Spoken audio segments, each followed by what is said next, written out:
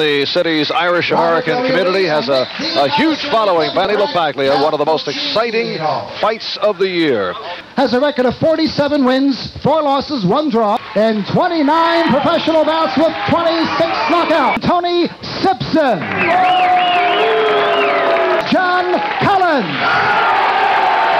Expect a clean contest. Good luck to both of you. Shake hands. And you saw scoring handled by the judges, Frank Burnett, William Kostrov, turning red, but he's such light skin that that's just John Collins in the white. To give up the title when he fought Marvinson on NBC back in February of 1982.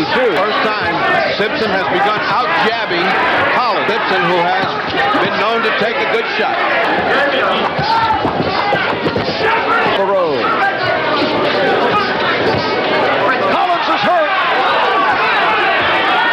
Hausman is looking for a respite. Out he goes. I'll keep away from Tony Sibson. Collins. That's it, and that's it.